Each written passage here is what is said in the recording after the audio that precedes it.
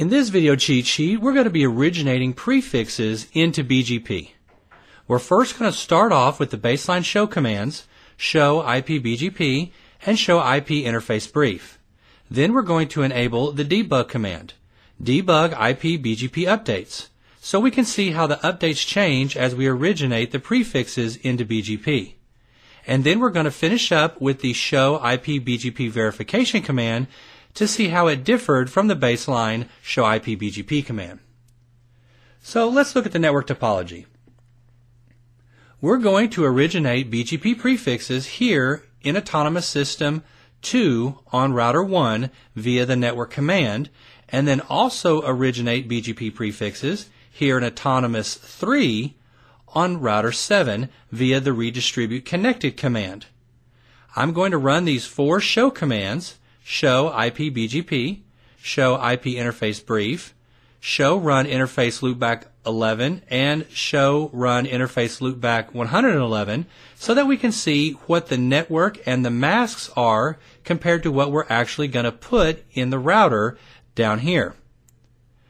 We still don't have any output in our show IP BGP commands yet. On Router 1, we've enabled the process and hard-coded the router ID. So there's nothing there yet. With the show IP interface brief command, we see that loopback 1, 11, and 111 are interfaces here on this router. So we went in and actually looked at the interface itself. We did a show run interface so that we could see what the address is with the mask.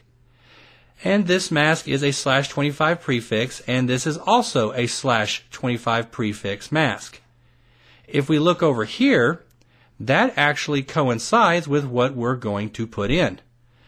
Now, before we do that, let's enable debugging with the debug IP BGP updates command so that we can see how the updates change.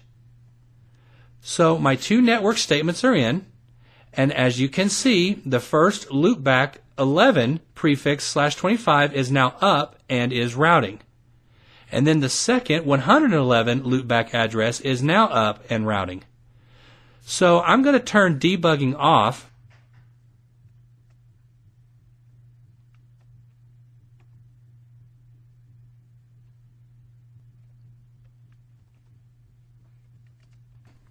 And now I'm going to do a show IP BGP and see if we finally get some output from this command. And voila, we finally do.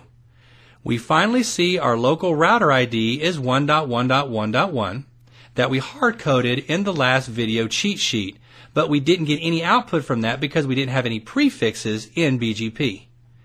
Now, we can see that our two loopback addresses that we used with the network statements here and here are now in BGP with a next hop of 0.0.0.0, which means it's being originated from this router.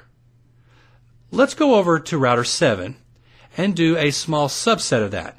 But this time, instead of using the network command, we're going to be redistributing connected.